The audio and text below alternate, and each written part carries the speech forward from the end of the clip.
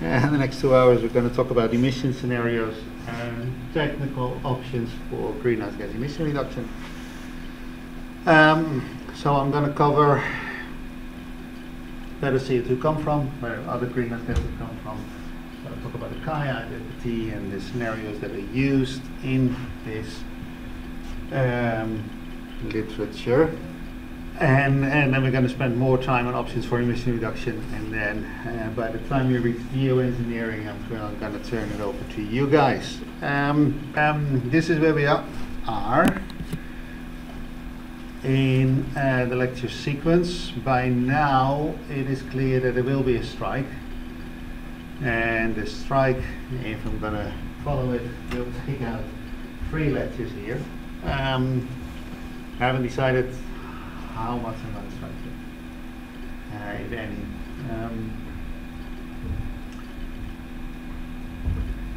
So I'll keep you posted on that.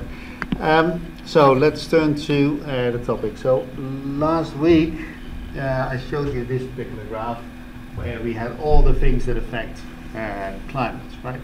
So this is the past. This is what happened over the last 250, 270 years, really. Since 1750, right? And it's clear that if you want to project what is going to happen to climate into the future, and that's what we're going to do this week, you need to project all of these things, right? Not just CO2, but also the other greenhouse gases, some of the precursors that affect climate in an indirect way, aerosols, albedo changes, land use change, all of these things matter, right? So you immediately have an idea that it's actually not a very simple problem, right? There's just complexity by the sheer number of things that you need to do. What I'm going to do is focus firmly on CO2, not because the rest is not important, but simply if I need to discuss all of these things, then this is not an hour and a half, but this is rather 10 hours of lectures, right? Just on constructing scenarios. So I'm going to focus firmly on CO2, not because the rest is not important, but simply to save time. And this is where CO2, rather all the greenhouse gases, come from. In 2010, this data is for. So most of the CO2 comes from the generation of electricity, a bit less than the generation of heat, a lot less actually the generation of heat. Then there's a good bit of CO2 that comes from transport, a good bit of CO2 that comes from manufacturing, mostly chemicals, steels, that sort of thing. The sort of stuff that you do in your home is actually a fairly small share of CO2 emissions. Residential includes small shops, not just homes. And CO2 makes up around 75% of all greenhouse gases coming. Methane is about 17%, nitrous oxide around 7%, and then the halocarbons are an even smaller share. So where does the CO2 come from? Most of it is from the combustion of fossil fuels. And this is intrinsic to the process. So if you want to get heat out of a carbohydrate, out of a fossil fuel, what do? You essentially add energy and you add oxygen, right? You burn it. And what happens chemically is that you start with a carbohydrate that is a combination of carbon atoms and hydrogen atoms in some sort of molecule. You see the CO2 molecule. And what you do if you add heat is that you break the chemical bonds between the C between the C and the H. This is not a carbohydrate at all. This is CO2. And the breaking of the chemical bond takes energy. That is why you need to put heat to things in order to burn it, right? And then you add oxygen as well, and then the C of the carbohydrate goes to CO2, forms a new chemical bond, and that is the one you see here, and that generates energy. And the H, the hydrogen, is also oxidized. It goes to H2O, and the forming of the new chemical bonds again releases energy, right? So that is how we get energy out of fossil fuels. This is completely intrinsic to the physics and the chemistry of the process. You can't get energy out of oil or coal or gas without forming CO2, because it's the formation of CO2 that gets you the energy, right? So it's not like sulfur or acid rain.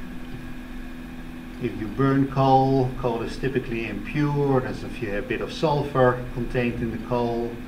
If you burn the coal, you also get SO2, sulfur dioxide, which is an acidifying gas, and it kills trees and fish and all that stuff. That is an environmental problem, and it's an externality because you don't burn coal to kill fish. But it's also a chemical nuisance. Actually, your coal would burn better if there was no sulfur in, if it was just a pure carbohydrate.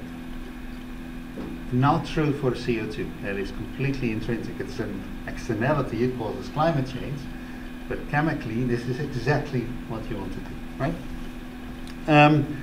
So that is where most CO2 comes from, and it's intrinsic to the process. Now,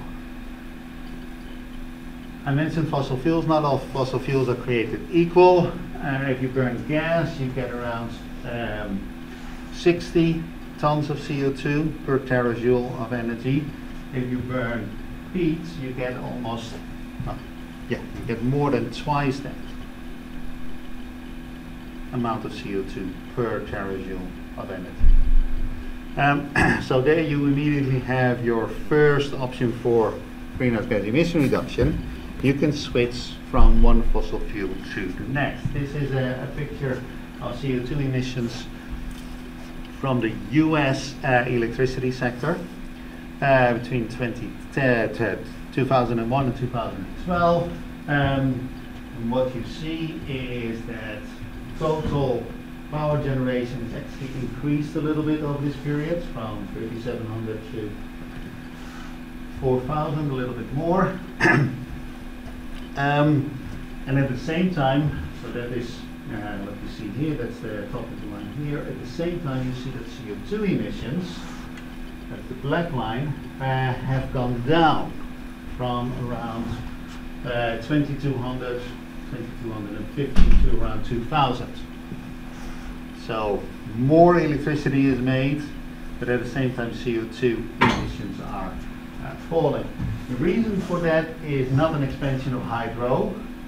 The reason for that is not the expansion of renewables, here given in green, or the expansion of nuclear. None of that was going on. Really, what happened here is that natural gas grew at the expense of coal. So essentially what we have here is the shale gas revolution, that they figured out how to get shale gas out of the ground at a reasonable cost. As a result, the supply of natural gas increased, the price of natural gas plummeted, and power companies essentially closed down their coal-fired power plants and opened up new gas-fired power plants. And that drove the CO2 emissions down. So this is substitution within fossil fuels. Now this is a picture for the US. If you were to draw the same picture for Europe, you would see the exact opposite. Why? Two reasons. One, at this time there was a ban on exports of gas from the United States. This was a leftover from World War II, but nobody ever repealed those laws. And second, there was no capacity to actually export gas, because you need to build LNG terminals both for export and for import before you can ship LNG, and that takes a while to build these things. So what happened, what did they do with the coal? They essentially shipped it to Europe. So the coal that was not burned here was essentially shipped to Europe, which is easy and legal, and as a result the price of coal in Europe fell, the price of gas was unaffected, and as a result in Europe you see the opposite substitution process going on. That has now been remedied. It's legal to export gas from the US again, yay. And it's also possible because Europe has built lots and lots of LNG terminals, more than the US. The US has also built new LNG terminals, and you now see that the shale gas from the US is actually reaching European shores. Still a lot of it goes to Asia because the price of gas there is higher. Right, so that is your first thing that you can do to reduce CO2 emissions. I'll come back to that. Most of CO2, 80%, comes from the burning of fossil fuels. Another good bit, around 18%, maybe 17%, comes from land use change. So trees are also carbohydrates. If you cut down trees or you burn down trees and replace them with grassland, which is also carbohydrates, and then you can put cows on and make hamburgers.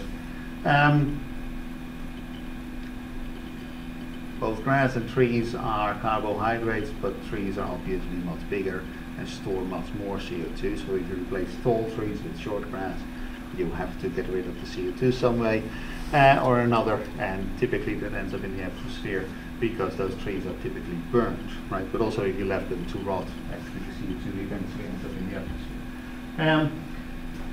So that is the second main source of carbon dioxide, and then the third one is cement production. Again, this is intrinsic to the process. You start with limestone.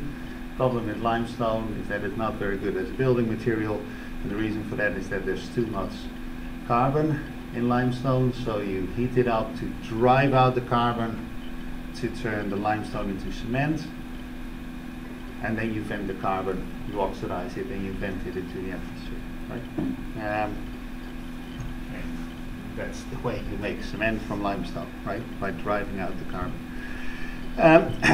The second most important greenhouse gas after CO2, anthropogenic greenhouse gas, is methane, CH4. There's two main and two minor sources of this. The biggest source for methane are ruminants. Cattle and camels and that sort of animals. And again, this is something that is very deep in the structure of the sector. So why do we keep cattle? For two reasons. One is to make milk, and the other is to make meat. What do cows do? They eat grass and they turn that into milk, right? If you compare the chemical balance of grass with the chemical balance of milk, both are carbohydrates, but you see that there's too much hydrogen in the grass, right? Somehow in the transformation process, same is true for steak or hamburgers, somewhere in the transformation process you need to get rid of the excess hydrogen. So how do cows do that? Actually, hydrogen is pretty dangerous for two reasons. If you have hydrogen floating around in an environment with lots of oxygen, it turns into a hydrogen radical, OH, and hydrogen radicals, as the name suggests, destroy everything. Everything they touch essentially gets degraded. So that is a pretty dangerous thing to do. But in an oxygen-poor environment, like a cow's stomach, there is not a lot of oxygen, fortunately. So they need to get rid of the hydrogen in another way. And the second preferred route for hydrogen, is to go from a hydrogen atom to a hydrogen molecule, H2. And the problem with that is that it's flammable and it floats, right? hydrogen gas is what makes zeppelins go up in the sky. So if you have a stomach full of hydrogen gas, you start floating, right? Which is not a good solution either for a cow. So what they've done, actually I don't know, I think it's hundreds of millions years ago, they formed a symbiotic relationship with methyl-genic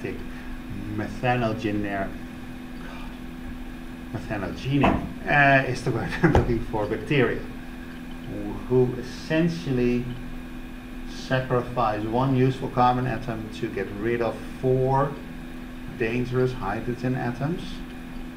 And those bacteria in the cow's gut turn the H into CH4, and then that gas that's innocent essentially, and that burp that out, right?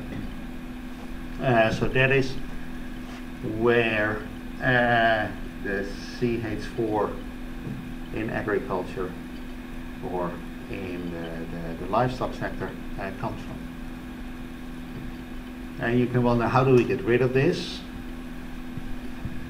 The natural solution is, if you look at a similar type of animal, or an animal that has the same ecological needs, that is, it eats grass, other forms of vegetation, and produces meat and milk, and another animal that does this is the kangaroo. And the kangaroo does not produce methane. The kangaroo produces acetate. It also is very rich in hydrogen, and it poops that out. So you may think that the best way of getting rid of the CH4 from cattle is to switch to kangaroo steak and kangaroo milk. That will be an option. Or to manipulate the metabolism of the cow so that it becomes the metabolism of a kangaroo. But those family lines sort of separated also a long, long time ago. I'm not going to hazard a guess, but probably we're talking hundreds of millions of years ago. So this is another tough order, right? Now, there are recent developments that suggest that you can manipulate the cow's diet to get rid of most of the CH4 through feeding them seaweed, but that is yet to be proven to a scale. So that is an important source of methane. Another important source of methane is paddy rice, that's wet rice. So we're interested in eating the grain. Rice plants actually make a lot of leaves. Those leaves drop into the water and then they rot. So if things rot in an oxygen-rich environment, then it becomes CO2. If it rots in an oxygen-poor environment, it becomes CH4. And of course, if it's underwater, it's an oxygen-poor environment. Very little you can do about this. Paddy rice is by far the best way of getting calories off a plot of land if you live in the tropics. This is just simply the most productive agriculture around. A minor source of methane is waste. Same story. You eat an apple, you throw your apple in the bin. The bin gets emptied eventually into a landfill. It's covered with other waste. You have organic material that needs to rot in an oxygen-poor environment. The only way your apple core can go to CH4, right? And finally, leakage. I'm calling this methane, and I'm referring it to it as CH4. If CH4, the chemical substance, is a nuisance, we call it methane. But if it's useful, we call it natural gas. Those two things are identical. So if you digging up gas out of the ground till you're transporting it over long distance, always something goes wrong. Your pipelines are never fully sealed, and so on and so forth, and some of that stuff is simply leaked into the atmosphere. The same is true if you're drilling for oil. Oil often is found together with gas that gets leaked into the atmosphere. Sometimes it gets flared. Same is true if you're digging for coal. There's often bubbles of natural gas there as well that are simply vented into the atmosphere. Right?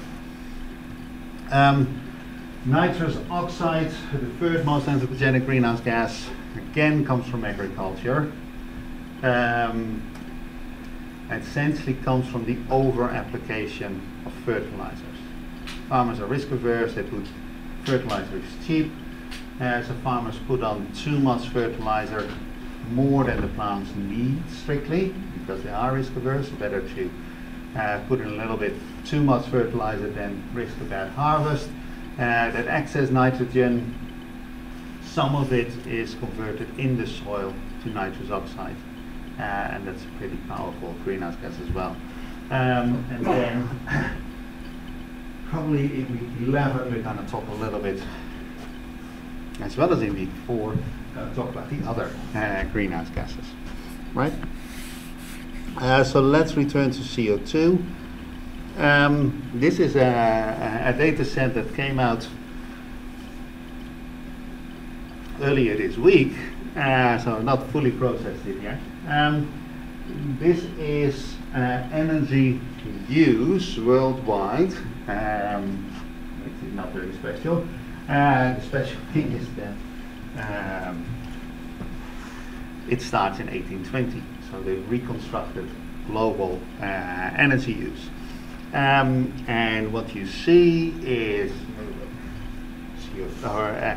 energy use has expanded quite a bit since over the last 200 years. A lot of that early expansion came from coal, later followed on by oil. Gas came later, and this is where this is how we globally use energy. The perhaps more revealing picture is this, which is the same data but now just shown as a share. And what you see is that yes, the composition of the energy supply, or in this case energy demand, changes over time, but the substitution away from fuel wood to coal to heat our homes, that happened in the 19th century, was a very gradual transition, right? Yes, things change, but things don't change very rapidly. These transitions take decades. So the current plans that have been announced to decarbonize the economy by 2030, by 2050, by 2030 cut our emissions by 40% or so. Those are very ambitious things, right? You may sort of think 2030 is 10 years in the future, and 2050 is 30 years into the future, right? All sorts of things can change. A lot of people are sort of conditioned by how things developed in software, in mobile phones, and that sort of stuff, where things have changed very rapidly, right? Where you can have companies like Google and Facebook go from nothing to world domination in a matter of decades, where technologies are replaced all the time. That is true for certain sectors in the economy. It's absolutely not the case for energy, where coal-fired power plants have a lifetime of 60 years. Right? So if you build that thing, chances are it will still be there. If you build that thing today, chances are it will retire in 2080. Right? And this sort of much slower motion that is still a characteristic of the energy sector is something that people don't quite think about when they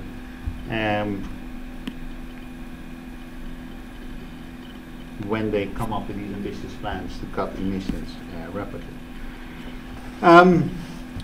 So a bit of analytics.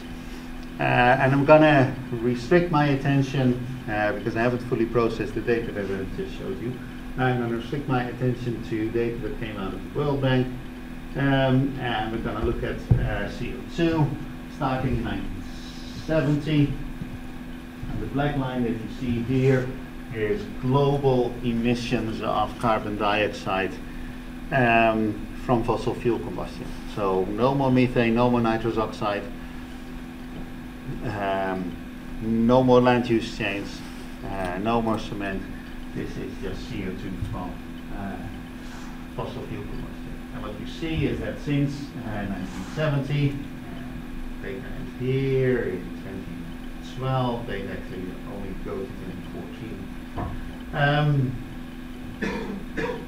For reasons that I don't quite understand. What you see is that over this period, CO2 emissions worldwide more than doubled, increased by 275%, something like that. And then the question you may ask, how come? And that would be a useful question to ask because you want to know how these things would develop into the future. And for that, we can use the so-called chi identity. And that is given here. And what does the chi identity say? It says that emissions E equal the number of people there are, P, times per capita income, Y over P, times the energy intensity of the economy, X over Y, that is how much energy, how much terajoule we need for 1 million pounds of value added, and then again times the emission intensity of the energy sector, how much CO2 we emit for the energy that we use. And this is an identity. It is true because P cancels against P, Y against Y, and X against X. So what we have here is that E equals E, right? And it's very hard to argue with it. Now, identities are true. Some identities are also useful, and this one is useful. Because it says that if we're interested in E, we can split it up into 4 components and see how those 4 components behave. So we know that CO2 emissions more than doubled. This is the growth of the world population. Everything is indexed to 1 in 1970. And what you see is that the number of people less than doubled over this period, grew by 180% or so. Which immediately implies that CO2 emissions per capita increased, right? Because CO2 grew faster than the population. If you look at income per capita, the second component of the chi identity, we see that the average person is now about twice as rich as he was in 1970.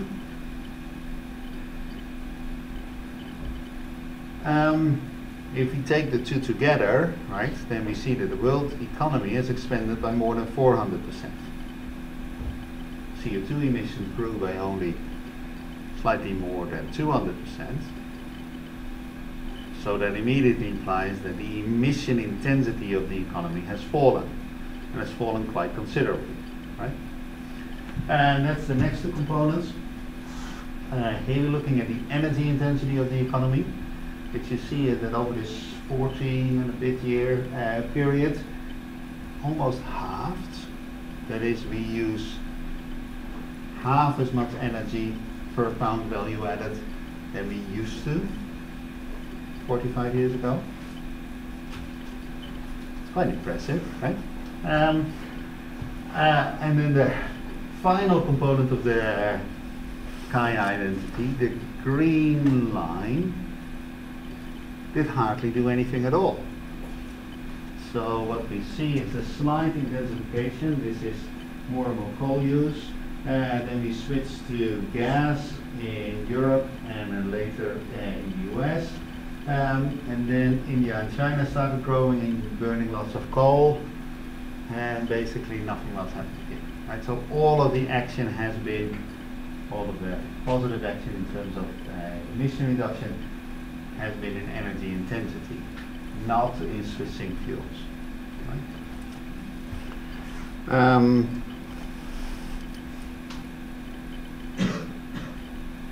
So that is how you can deconstruct the past and see what happens, right? We're interested in the future. Last week I showed you this particular graph, right, where we have the observed temperature, global mean surface air temperature, and then projected global mean surface air temperatures into the future. And then I said, well, the different colors are different ways in which the future might unfold. That comes from these sort of exercises. So what people have done is use the Kaya identity, and this is Yahtzee Kaya, to project emissions into the future, or something very similar to the Kaya identity. So if you want to know how much CO2 will be emitted in the year 2050 or in the year 2100, then what you need to do is predict how many people there will be, how rich those people will be, how much energy they will use, and what sort of energy they will use. And then you got your CO2. And then if you want to predict your methane in the year 2100, you need to know how many people there will be, how rich they will be, how much they will eat, and what they will eat,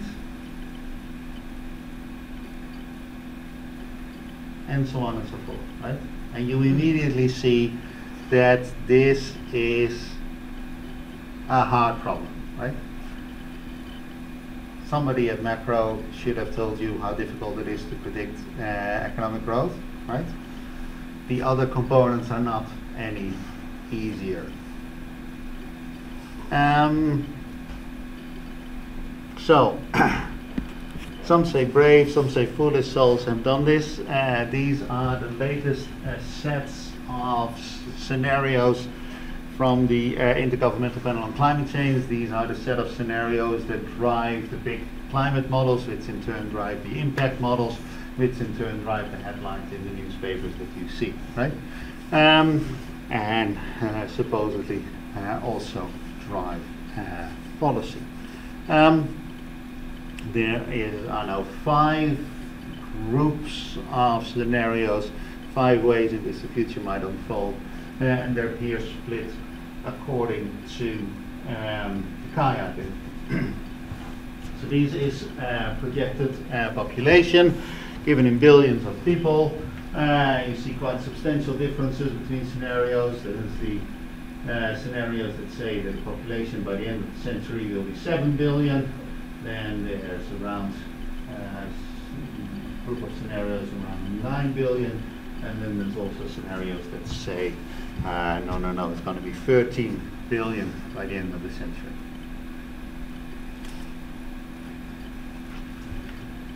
This scenario used to be the default scenario. At the moment, this is the default scenario. This is what demographers believe is the more likely one. Where does this switch come from? Where did we go from 7 to 14 billion in a century or in 80 years? All has to do with fertility. So during the last decade or so of the previous century, fertility in Africa was falling very rapidly.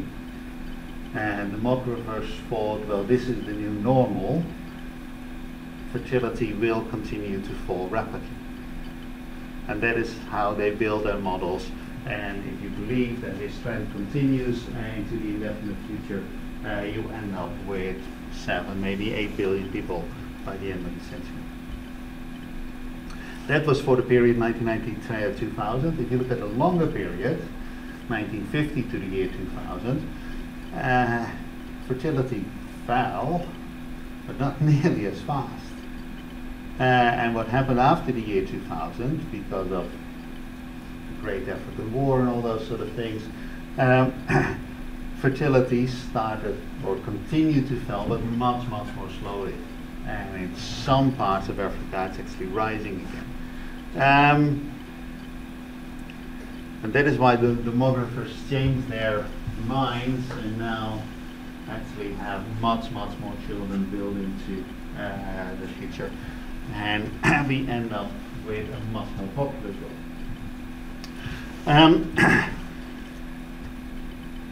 So don't think that projecting population growth is easy, right? On the one hand, it is easy because there's a lot of momentum in the system. I'm looking at a bunch of 20-year-olds at the moment. high chance that the majority of you guys, the vast majority of you guys, will have babies within the next 20 years, right? So in that sense, population growth is very predictable. But what happens after, right? How many children you will decide to have, that's actually much more uncertain, right?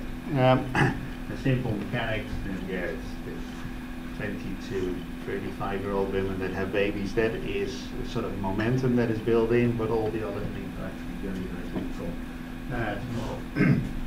Here we're looking at per capita income, and what you see is 5 alternative ways in which the future may be. The most pessimistic scenario has that income doubles by the end of the century. At the moment, the average income is around $7,000 per person per year. That will go to, well, it's a bit higher, that will go to 20,000. It's a very comfortable income, right? That's Portugal levels. That is the world average. That seems to be a reasonably comfortable world. You see is that this is the most pessimistic scenario.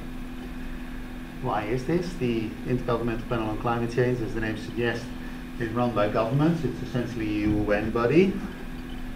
And even though we see that large parts of the world have stagnated in their income, large parts of Africa, people are as poor as they were just after World War II, and in some parts of Africa, people are actually poorer than they were 80 years ago.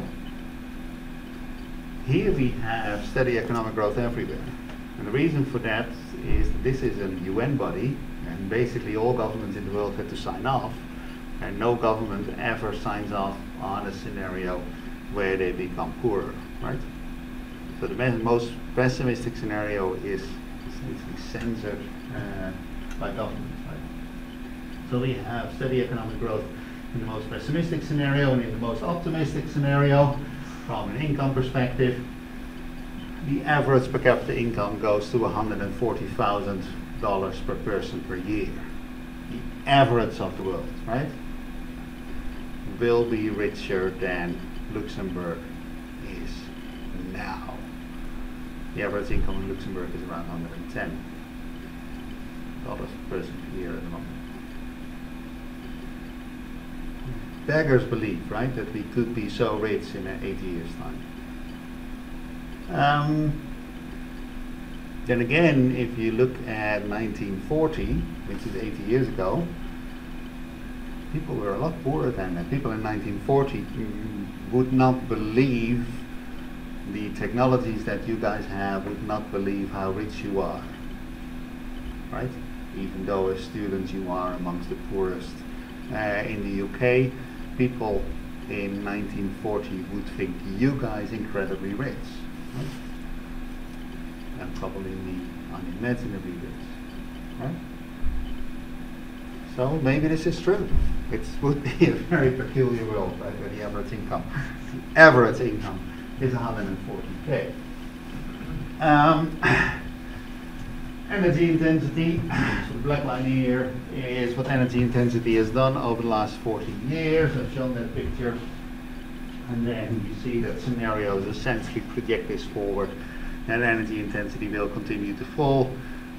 With the income part you're talking about, is it not true that everyone's richer than so relatively less, so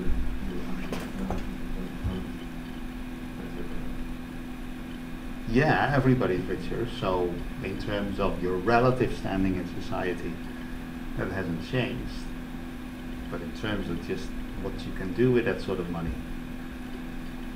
it's beggars belief, right? I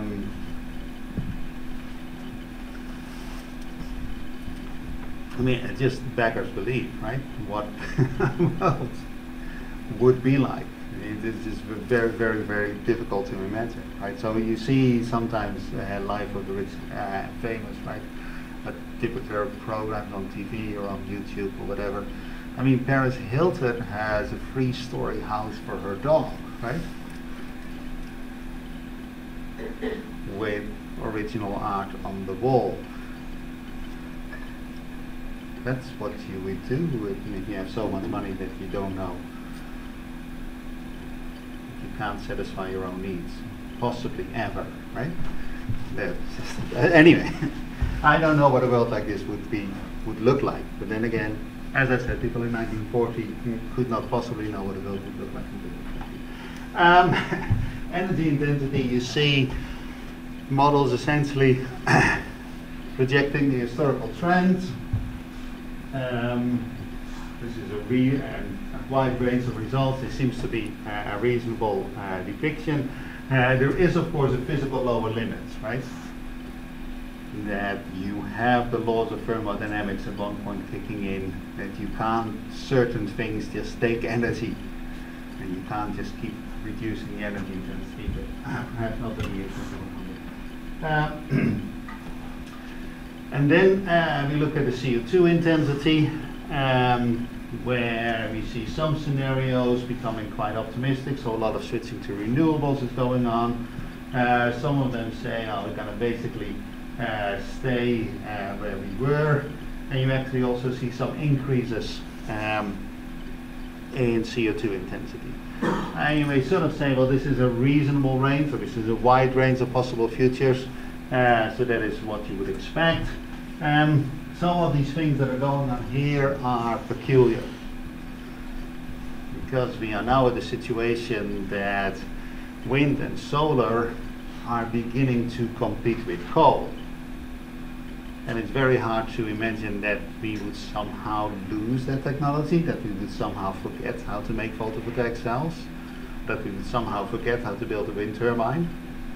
That's not going to happen, right? We know how to do these things, and they have been becoming steadily cheaper over the last decades, so why would it become more expensive all of a sudden?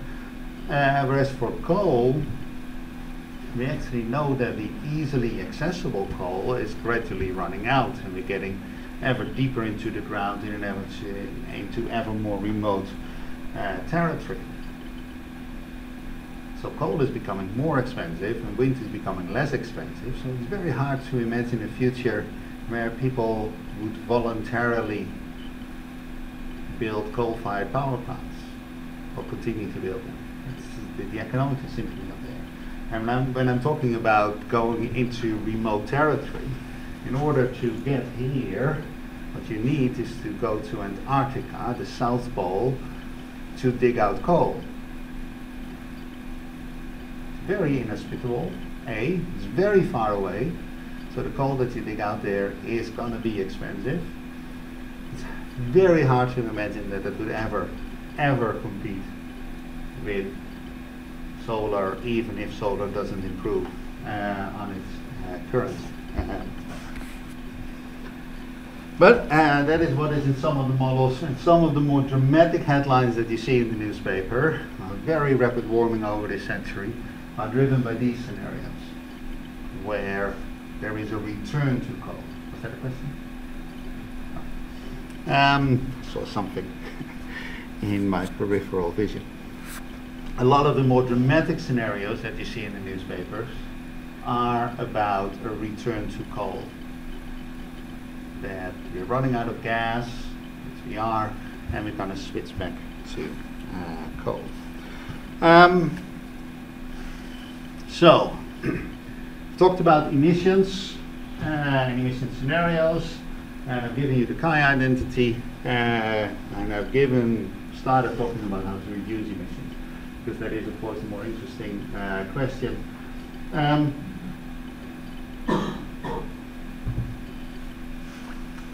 The chi identity also tells us how we can reduce emissions.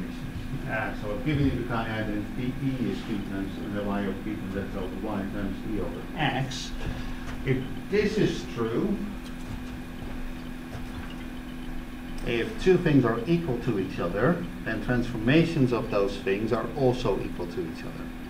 So what we can do is take the log on both sides of the equation, and then it's still true, because if E is E, then log E must be equal to log E. Duh. And then if you take the first partial derivative to time, then we have something that is still true. So d ln e dt is equal to d ln b dt plus d ln y dt plus d ln xi plus d ln ei, where y is y over b and xi is x over y and I is x, e over x. Now this may be a notation that you're not particularly familiar with, but this is a proportional growth rate. The d ln e dt is, by the chain rule, the e dt times 1 over e, right? Because the first partial derivative of log e is 1 over e, right? So we take the derivative of ln e, dt is 1 over e, and then we're left with the chain rule with dE over dt, which is the change in e over e, so this is a proportional growth rate. So the growth rate of emissions is the growth rate of the population plus the growth rate of per capita income plus the growth rate of energy intensity plus the growth rate of carbon intensity. Right? That follows from the chi identity. So if you want to reduce emissions, this thing has to go negative, right? That is what reducing emissions mean, and its growth rate becomes negative, it shrinks. There's 4 things you can do. You can have fewer people around.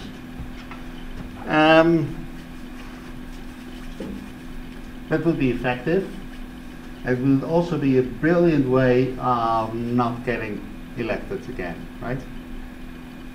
In Europe, to a lesser extent in North America, if as a politician you want to mess with people's decisions about fertility, you are in trouble.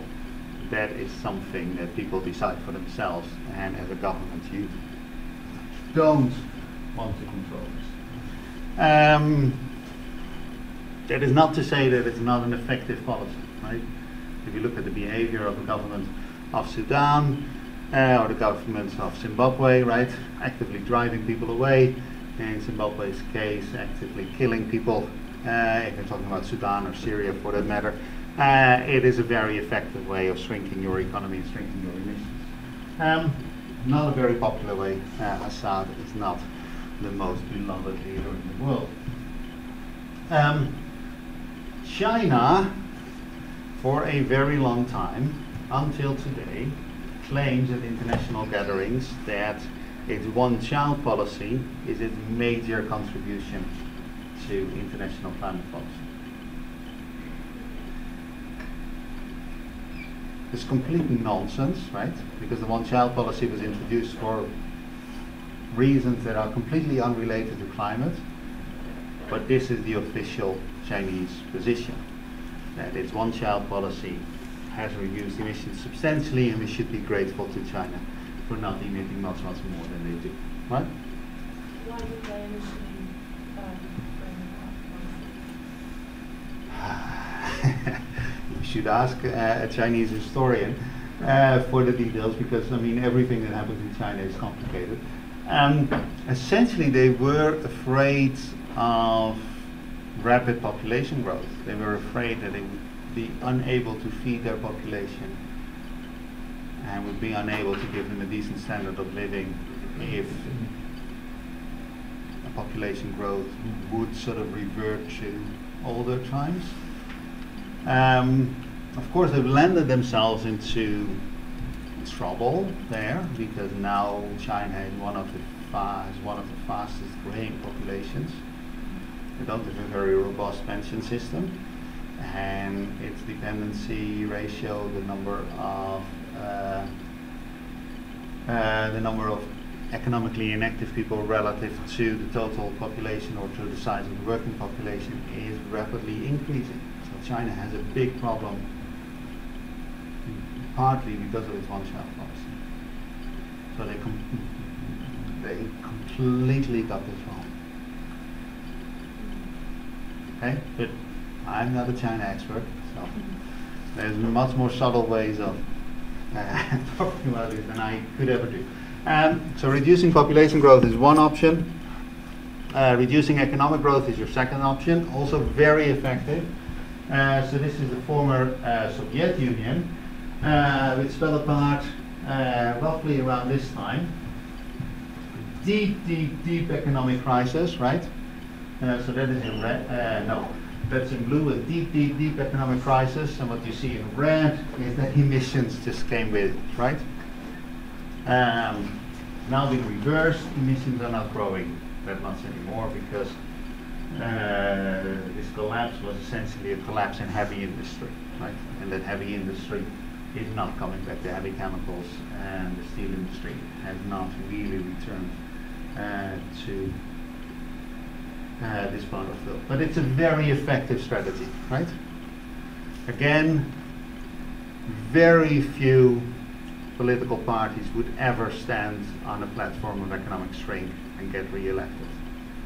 The Tories in 2019 are, as far as I know, the only exception where a party promised, well, they did not, they lied, right? Everybody knew that the outcome of the program would be severe economic pain in the UK, but they got re-elected nonetheless, right? Because people, whatever. But typically, if you promise economic pain, you won't get re-elected, right? So that means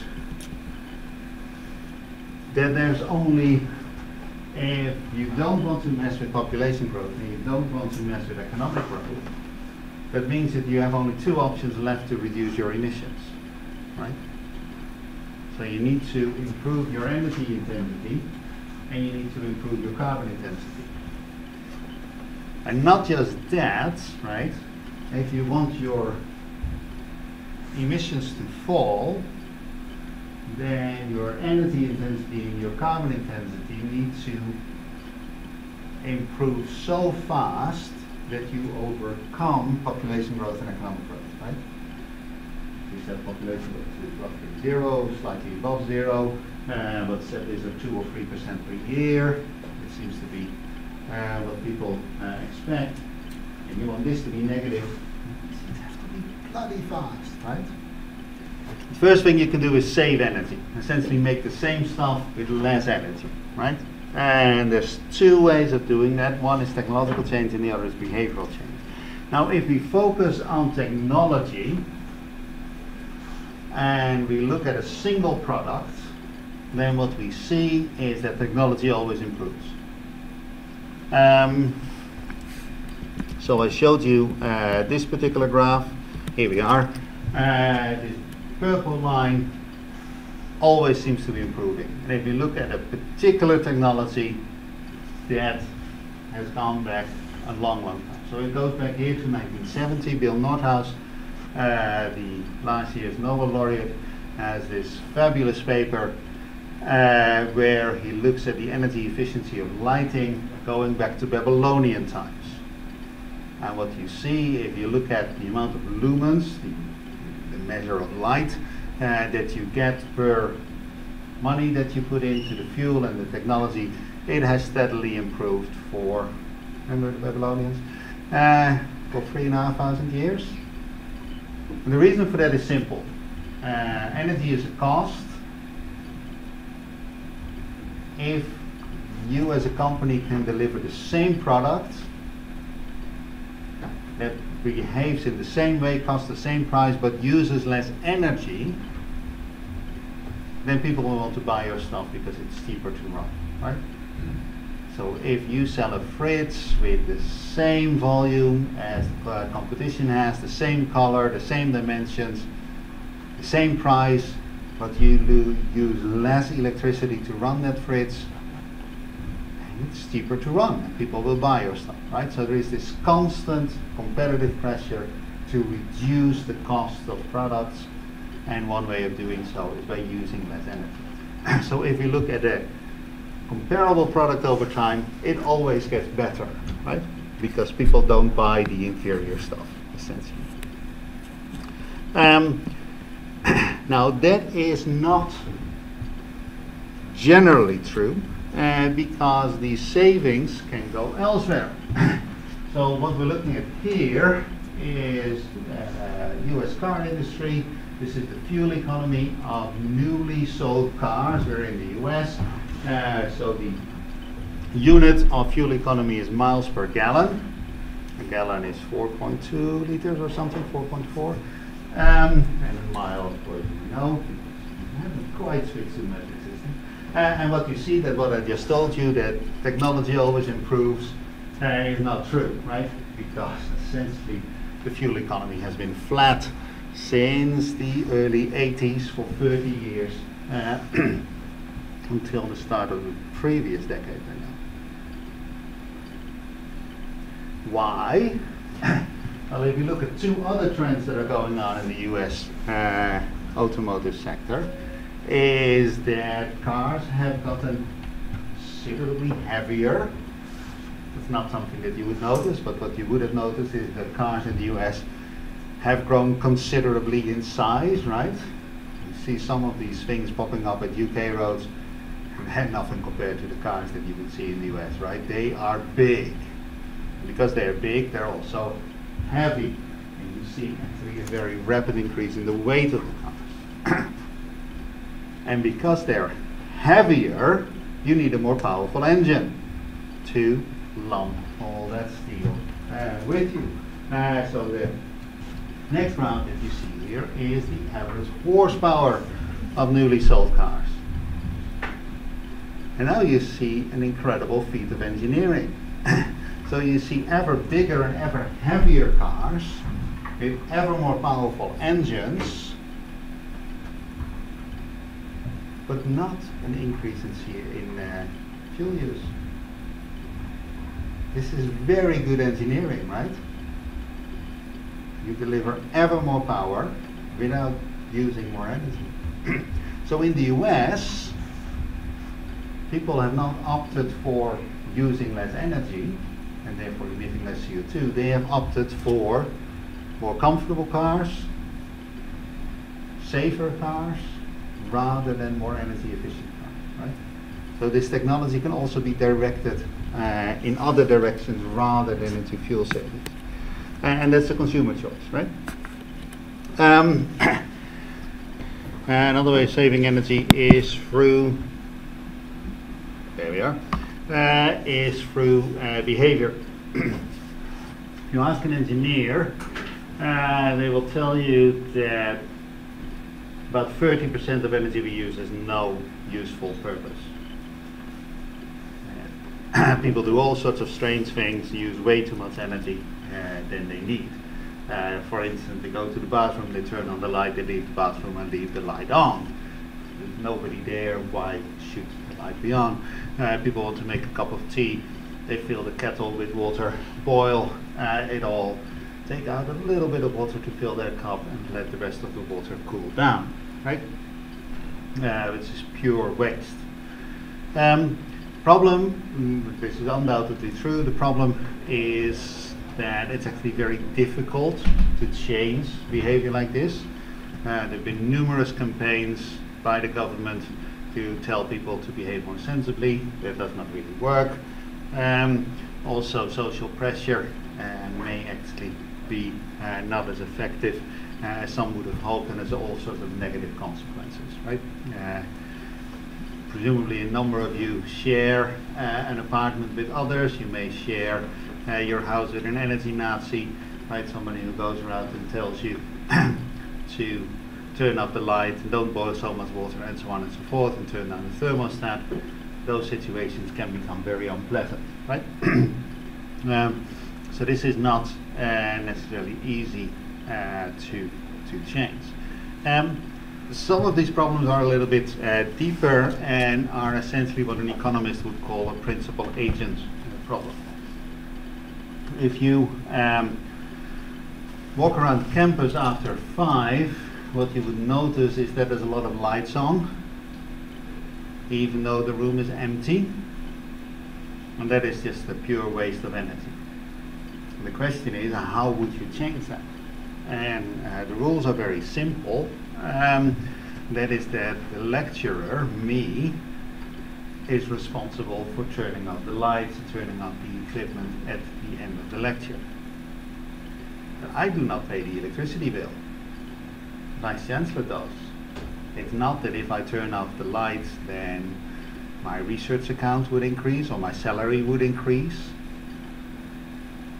No, this all goes to the university. It's a commons problem. Why should I care? Why should I make the effort of turning up the equipment rather than running off and doing something more useful or interesting.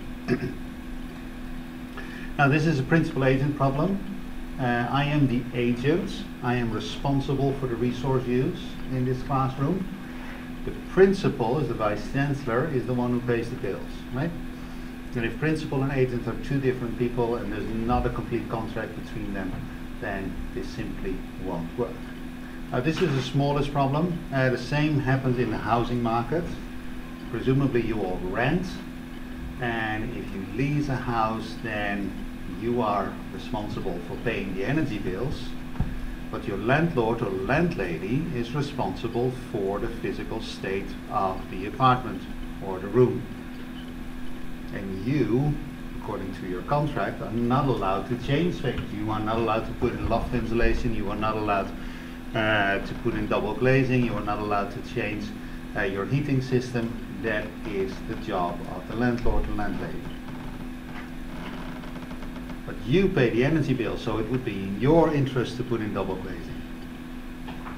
You may argue that it's also in the landlord's interest to put in double glazing, because then he can charge a higher rent, but those signals are not fully transmitted in the rental market at all.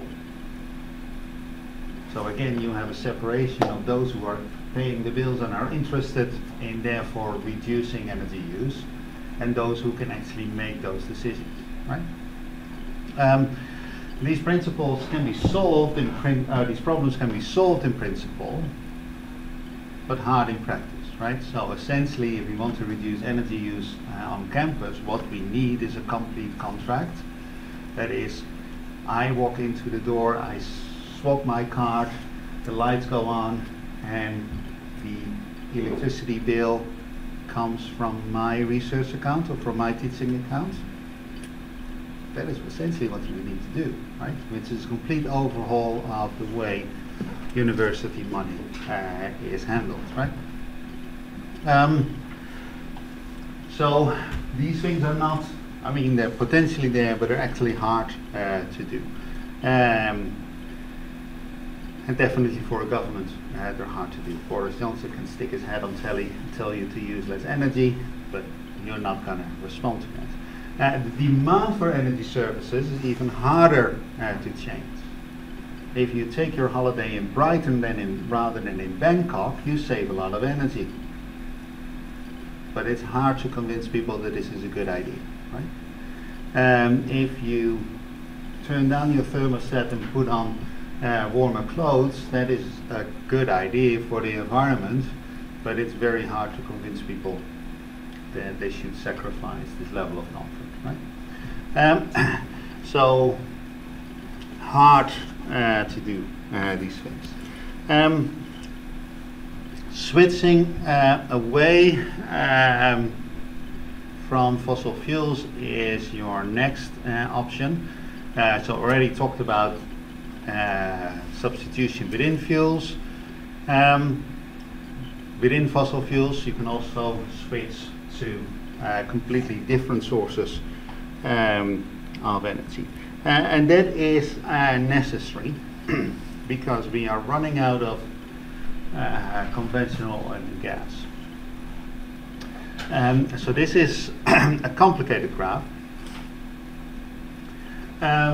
with different colors and different fuels. So this is an estimate of how much is in the ground in terms of the gaseous fuels, the liquid fuels, and the solid fuels, right? So that is the first thing you see on the graph. And this is an estimate of how much of the stuff is left in the ground. And that comes in 4 different colors here. The reserves are those things where we know where they are and we know that we can get them out of the ground with current technology, at current prices, at a profit, right? That's the definition of a reserve. So that is the gas in Qatar and the oil in Saudi Arabia, right? We know that we can dig these things up. And then there are those things that we suspect are there, or that we suspect we may be able to get out of the ground, if technology improves or if prices change. And those things come in gradations, resources that are proved, probable, or possible, right? So that is the different colors. And then the horizontal axis is how much CO2 do we add to the atmosphere if we would burn all this stuff in one go. It's not a sensible thing to do because of the oxygen that we would take out of the atmosphere. What would we do with all that heat and all that power, right? So this is for it. And you don't understand these scales, right? If we want to sort of stay within the Paris agreement targets, then perhaps we can add another 100 parts per million to the atmosphere, right? So this is sort of where Paris ends. And what you see is that it's very easy to make the world much warmer, right? We just add up all this stuff. Then yes, there's a lot of fossil fuels left in the ground for us to burn. But what you also see is that if we look at the proven reserves of natural gas and the reserves of conventional oil, we're actually roughly at Paris. So if we burn all the gas in Russia and Qatar, and we burn all the oil in Saudi Arabia and Kuwait, then we're still close to the Paris targets. Which means two things. One is that the political debate is completely misconstrued, right? Where ExxonMobil is often portrayed as the boogeyman of climate. No, they're innocent. It's not the Saudis, it's not the Russians that do it. Right? Because if we burn all their stuff that they have in the ground, then we're still below, or roughly about the Paris targets. So that is one thing you notice. And the other thing is you can burn all the gas in Russia and burn all the oil in Saudi Arabia, and it would not get very hot. And we're running out of this stuff, right? Within your lifetime for oil, conventional oil, within my lifetime probably for natural gas, we're running out of the stuff. And that immediately implies that there is something else that will need to come in its place, right? And that is where the unconventional gas comes in, and the unconventional oil. Oil shale, it's not the same as shale oil. Lots of that stuff. Or we must return to the solid fuels, return to the coals. So that is the other implication of this graph, is that the energy sector at the moment is driven by this and this, that will come to an end within a matter of decades, and something will need to replace it. And that is of course a good news story for climate policy, that sort of the problem will go away. It may be that it's replaced by a different problem for climate policy, but may also be that we replace it with something that is not a problem for climate, right? But in 50 years' time, the Saudis have run out of oil. Whatever that may mean for geopolitics, whatever that may mean for the energy sector, in 40, 50 years' time, Russia will have run out of natural gas, right? And Qatar. And something will have to take its place. And that something could be alternative, unconventional oil and gas, but it could also be renewables. We have a whole bunch of renewables that are carbon neutral, or in case of nuclear, something that is carbon neutral. And they all have their problems. Nuclear and hydro are proven technologies. Hydro is relatively cheap, but they're very, very difficult to push through politically. There's a lot of resistance against hydro because you need a big dam and you need to replace millions of people, which is very, very difficult. You need to destroy a lot of nature, which is very, very difficult. Nuclear is also a lot of resistance. People are scared of nuclear, even though they shouldn't be anymore, and so on and so forth. And expanding nuclear is proven difficult, and then building nuclear to the acceptable standard in Western Europe has turned out to be very, very expensive. So there's a few nuclear power plants being built around Europe at the moment. The one that is furthest along is the one in Finland, that I now think is something like 4 times its original budget. Like, absolutely crazy. The first problem was that the French engineers went in and thought they were in France, so they poured concrete that was working fine in France, but they were in Finland, and Finnish winters are a bit colder than French winters, so they had to take out all the concrete and pour it new. That sort of doubled their budget. Also, the things that are being built or being planned to be built in the UK turn out to be very, very expensive. So it's hard to see much of a future for these two. Wind and solar look perhaps more promising. It says here that they are expensive, which is true. For most things, wind is now competitive more than competitive with coal in Texas, because there's a lot of wind there. Land is cheap. Solar also in niche applications is actually competitive with fossil fuels. If we look at what happened to these prices, and this is actually over the last decade or so, you just see this steady progress towards lower and lower costs. Now, these numbers may not mean a whole lot to you. So wind in 2016 at a price range of 32 to 62. This is dollars per megawatt hour. Coal is about 40. Gas is around 60. That's competitive at the margin, right? Solar is a little bit more expensive. Okay, this is all photovoltaics. But it's 4 years ago was approaching 50, right? The year before last, there was a competition in Morocco about concentrated solar power, which is not photovoltaics, essentially building big mirrors and concentrating all this solar light in one spot and heating a lot of water or salt or something like that. Concentrated solar power in Morocco 2 years ago, the company that won the auction bid for 3 cents a kilowatt hour, which is a quarter cheaper than coal in Morocco. And what they're currently bidding in the for North Sea wind is, what was it, 35 cents?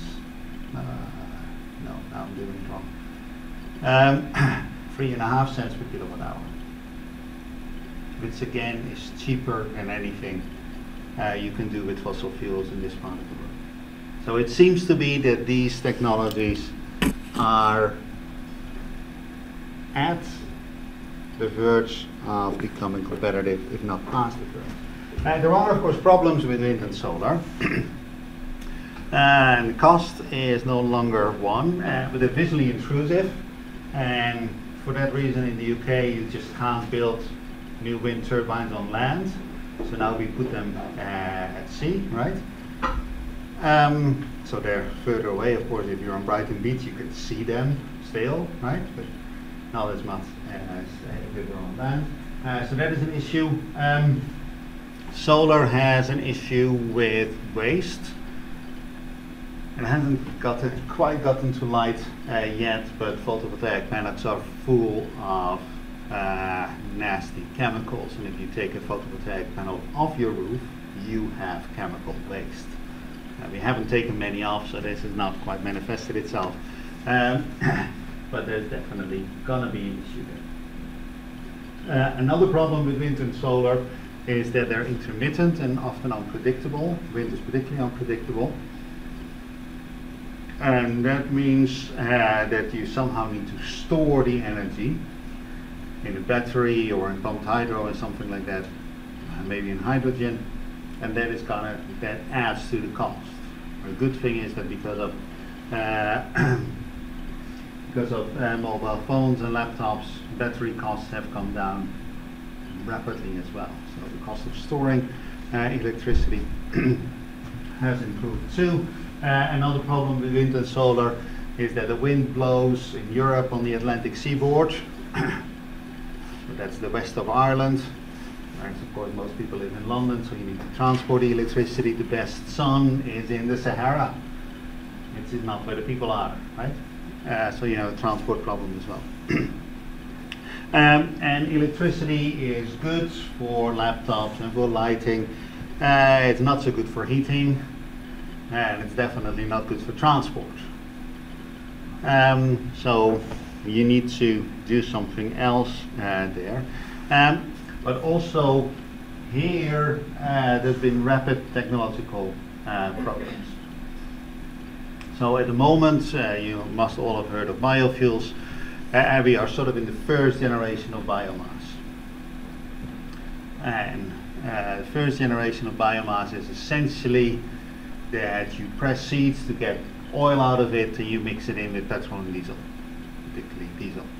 And that's one option. Or what they do in Drax at the moment, you cut down forests in the US and Canada, you chip up the wood, you ship it here, and then you put it into what used to be a coal-fired power plant, but now is essentially a wood-fired power plant. That's the first generation of biomass. There's issues with that. One is the cost. This is expensive, but more problematic. This biomass directly competes with food. So George W. Bush introduced an ethanol mandate in US automotive fuels, which essentially says that 25% of the petrol or diesel that you stick in your car has to come from biofuels. And essentially the cheapest source of biofuels is maize or corn, depending which side of the Atlantic you're on. So US farmers grow large amounts of this, and then it essentially gets processed into fuel. The problem is that this drives up the price of tortillas. And we can eat this stuff too. The stuff that is burnt in the cars is something that could feed a human or a pig, for that matter, or a cow.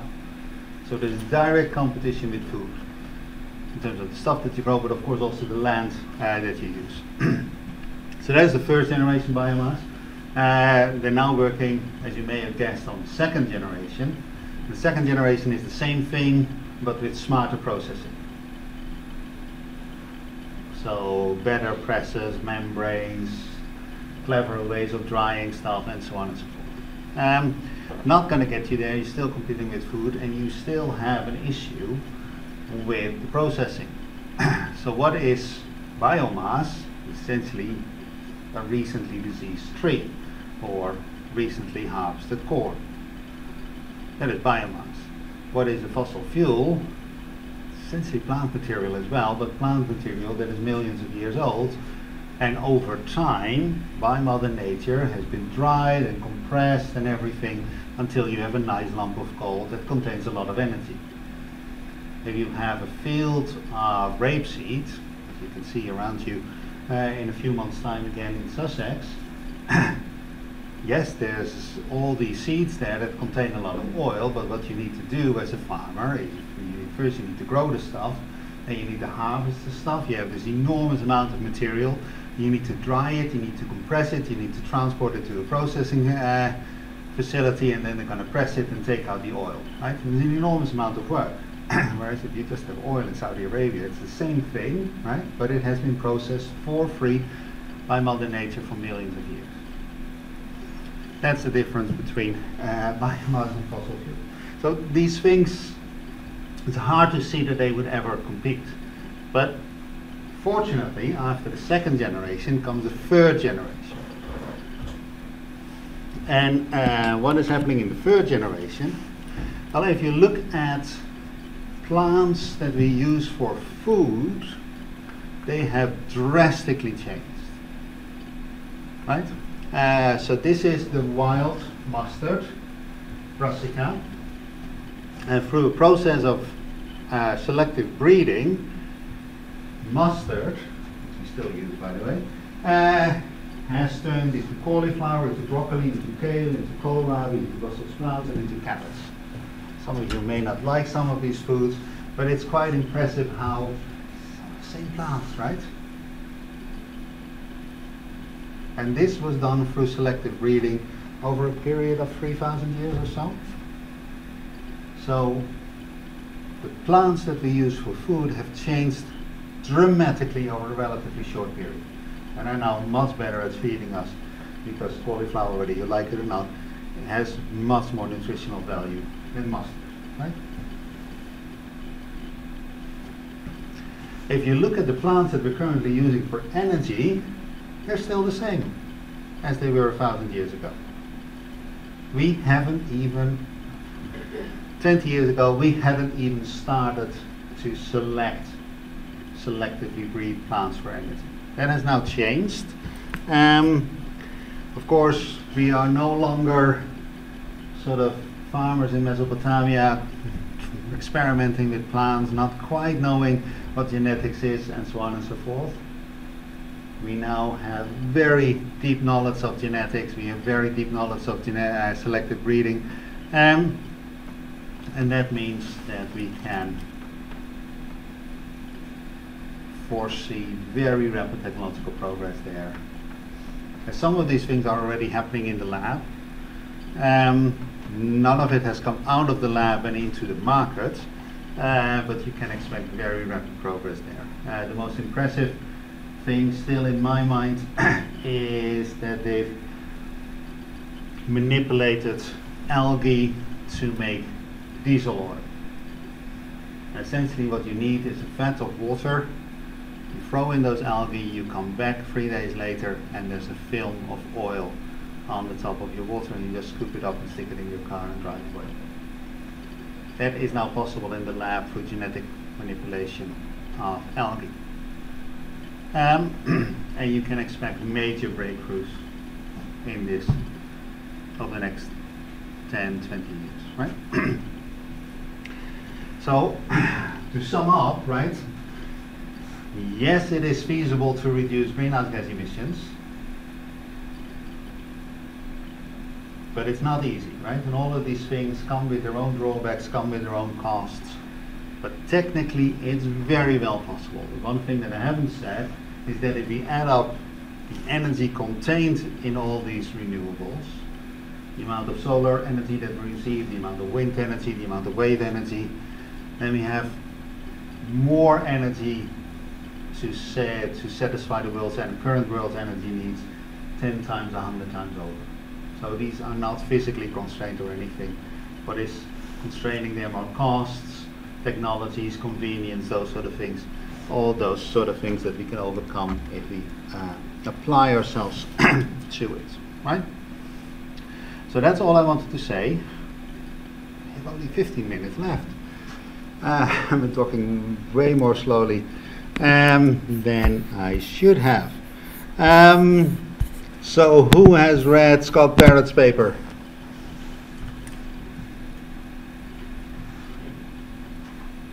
What does he say? He's saying that emissions reduction is hard because of the free riding problem, and that the alternative would be to geo-engineer because it's way cheaper to do. But there's also a problem with this, well, and that's done by deflective solar radiation, by increasing the amount of dust in the atmosphere. But then there's a problem because there's some countries that will benefit from climate change and some that will suffer. So who is going to be the one that decides what is the level of geoengineering that we create, and who's going to do it. That's a correct summary for those who have read the paper. Did we all understand this? So what is geoengineering? Always break down problems into small steps, right? What is the geoengineering that Barrett is talking about?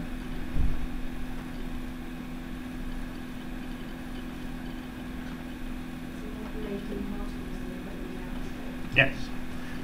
So I talked about aerosols, right? We've actually emitted a lot of sulfur through the years, and that has a net cooling effect. What you can just do is put more of those things into the atmosphere. And this is incredibly cheap, and that is where the incredible of Barrett comes from. Why is it cheap? Because those sulfur particles cause acid rain.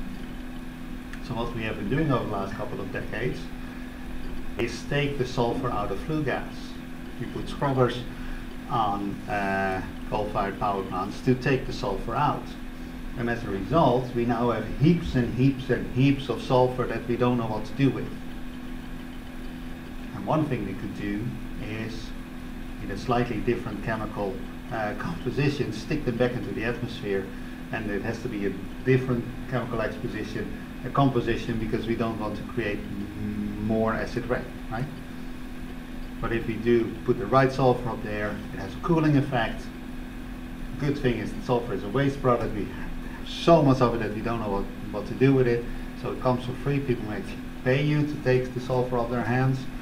And you can put them in the atmosphere, and enough to make a serious dent in the temperature with flying 4 747s constantly to dump stuff out there. So essentially your budget is that of a small airline, right? That is what you need. So we're talking about a few $100 million per year, maybe less. So that is very cheap, right? And recall that the world economy is measured in trillions, right? So 100 million is just very, very little.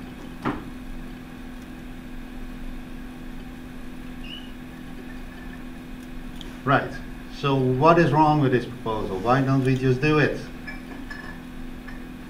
And I was pointing at you, you actually summarized it correctly. Why don't we just do it? Go ahead. I haven't read the paper, but I guess. I'm guessing the world is so complex that having someone responsible to actually push forward these actions is really difficult. As in to have like a principal agent responsible for actually with the actual emissions out of the world.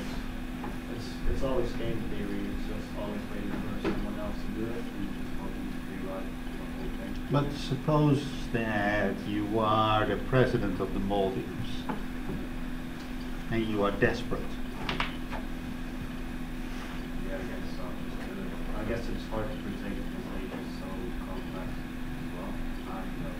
What is complex? Asia, the ecosystem. So that is the first drawback, right? So last week I talked about climate science, and one of the things that you must have gotten from me is that this is an incredibly complex system, and a system that we only partially understand. So the proposal here is to take the system and accept climate change as it is through greenhouse gas emissions, and then change it back by adding an additional complication to the system, right? You may say, this is risky. We take a system we don't understand, we push it in this direction, and now we're going to come up with an intervention and we're going to push it back to where we want it to be, and hope that things come all right. That's a tricky thing, and I think that is what you were trying to say, right? The good thing about sulfur is that it has an atmospheric lifetime of around 14 days. So if we put too little in, we can just put more sulfur into the atmosphere. If we put too much in, and it gets cooler, but those effects will have disappeared pretty soon. We will have one very cold winter and one failed harvest. Right? But that is sort of the maximum of the damage that we can do, and then we would have learned. Perhaps we were overdoing it a bit. Right? So that uncertainty is controllable, but still you have a peculiar, you have a lot of uncertainty around it. Another complication is that you don't take away the source of the problem. Right? What you say, you can emit as much CO2 as you want. We're going to undo the effect by putting more sulfur into the atmosphere. That means that there's no reason to reduce CO2, so presumably that just keeps growing, and we just keep putting more and more sulfur into the atmosphere. And it's a very small program, right? Presumably controlled by NASA or somebody. And then there's climate change essentially disappeared, so you no longer have a democratic mandate to keep on doing this, because there's no more climate change. So what do we care? And then you have an idiot like Trump come along and say, oh, it can save some money here. Let's shut down this program, right? Or the pilots of those planes may go on strike. Or a terrorist may decide to blow up those planes. Right? You build a lot of reliance on what is essentially a small system that is easily taken out for whatever reason, political accidents, industrial action, terrorists. So you create an enormous vulnerability there, right? Now, what is the final problem that Barrett talks about, and that you alluded to as well, and I just alluded to too?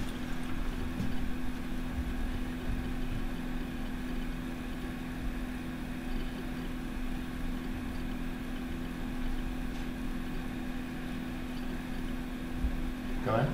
Responsibility on reaction. Who is in charge? Right? Because essentially what you're saying here is we're going to manipulate the climate, we're going to choose to put a certain amount of sulfur in the atmosphere and cool the planet by 3 degrees. And the people in India will rejoice when you say we're going to make it 3 degrees cooler. And the people in Finland will say, really? Is that what you want to do?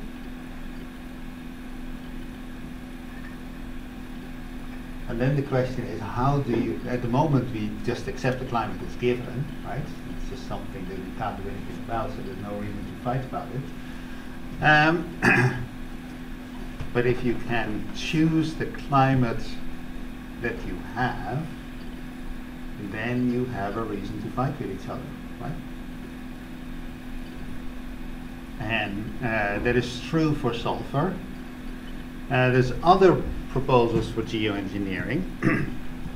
And one of the ones that sounds most sci-fi but sort of highlights this particular problem is to put mirrors in space. So all of our sunlight, all of our energy comes eventually from the sun. Actually, the way the positions of the things, and most sunlight actually passes through a relatively narrow area of space, the so-called first Lagrangian point, L1. And if you put a mirror in the Lagrangian point, the Lagrangian area is not that big. So, and if you put a few mirrors there, there are maybe 100 meters wide or so satellites, that you can actually substantially reduce the temperature of planet Earth, simply by preventing sunlight from coming in. And there the question of control becomes very important, right? Because who can put those things up there? The Americans, the Chinese, the Japanese probably if they want, and the Europeans. And presumably it's the Americans or the Chinese that are going to do it.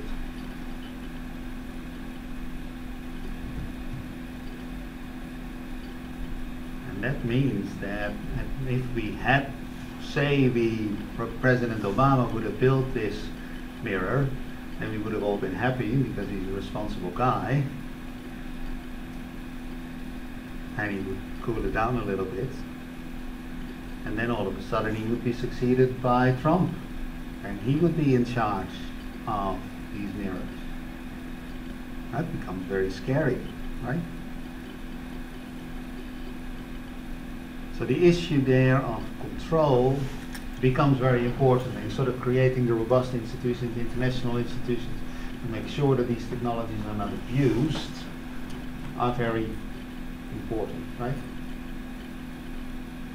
And that's the third big problem with geoengineering. Very uncertain, hard to control, but incredibly cheap.